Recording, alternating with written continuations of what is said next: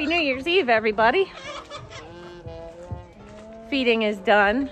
I'm on my way out to, of course, fluff the cow's hay. Hello. Hello. So I guess the traditional thing to do, oh yeah, Chase is here again. The traditional thing I guess you do on New Year's Eve is talk about what you're planning to do for the new year. Yeah, so let's talk about what we plan to do for the new year. This year is going to be a really interesting one, hopefully. And hopefully we will be establishing some new garden areas and maximizing growth. I really like to grow some more grain type crops this year, but on a small level, so not something that we're going to be out there using a tractor for. But we'll see how that goes. If those go well, then maybe we can do it on a larger scale, you know. Yeah, that's Cody's dream. He would love to be a grain farmer, but we'll see how that goes. I have some ideas. Until I have it really worked out on paper, I'm not really gonna get too in depth with it. Let's see. What else do we plan to do this year, Harley? We plan to get, Yeah, we plan to get more sheep. We plan to get more ewes this year. Hopefully we'll be able to retain some of ours. We've only ever had ram lambs, but we do have 2 more ewes bred this year than we did before. So hopefully, and plus we have a different ram. So hopefully we'll get some more ewes. I'm just watching the cows in amazement as they destroy. What about more goats? Goats, we'll only get more goats if we keep goats. Because Daddy's not a fan of buying goats. So. Well, here's how we fix it. All we have to do is like shear one of our sheep, grab the wool, tape it onto the goat. I don't think Daddy's that dumb though. Although the hair sheep, but I'm not interested in hair sheep. But hair sheep, they do kind of look similar to goats. That might work, but no, we're not gonna dupe Daddy. And let's see. Yeah, so we have plans to get more cows. That's one big thing that we're going to do this year. We plan to get 3 or 4 Highland heifers from the same place that we got Mr. Rebel from. And they'll be of different breeding, of course, so that we'll have our own breeding herd of Scottish Highlanders, which I'm really, really excited about. Scottish Highlands, I guess. It's not Highlanders. Highlanders are the awesome kilt-wearing folk that live in Scotland, right? Those are Highlanders. The cows are Scottish Highlands. So it's the little things like that you know, people get hung up on these days. So I want to make sure that I say things correctly because I don't want the internet mob come take me away. Well, anyways, real quick before we continue on the what does 2024 look like for the anarchy that is this place look like. Anarchy. We're gonna go fluff this cow hay because literally these cows are killing me. I'll be right back.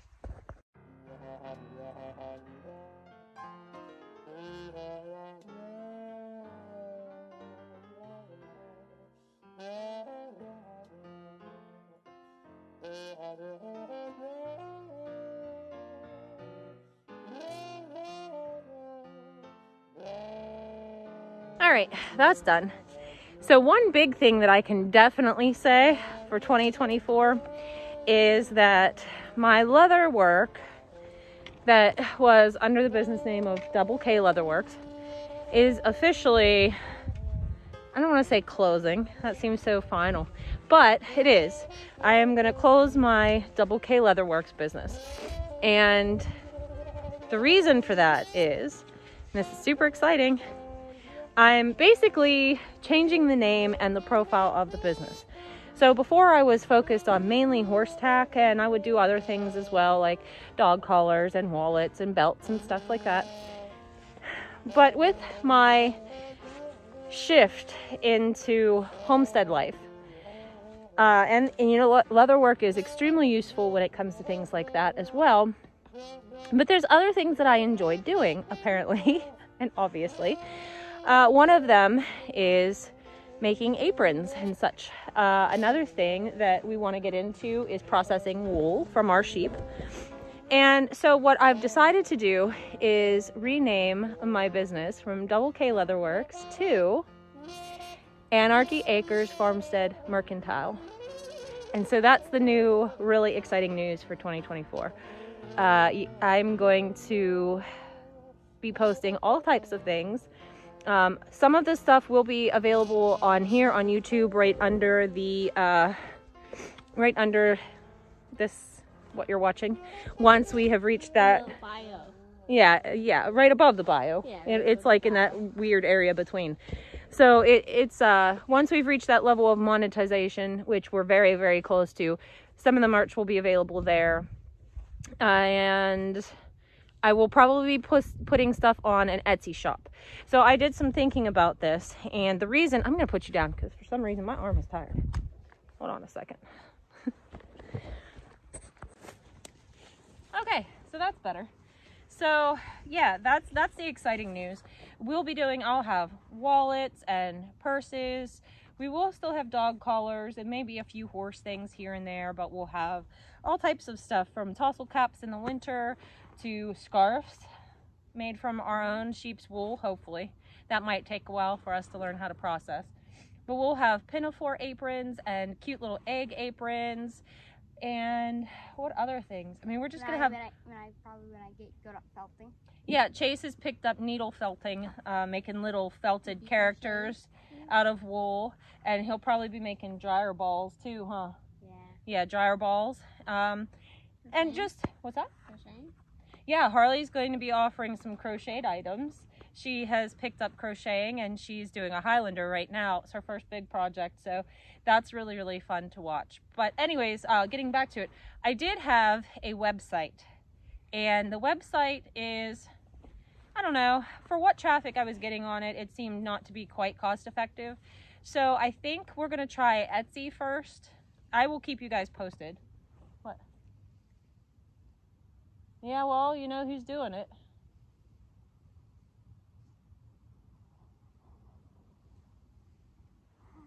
Hold on.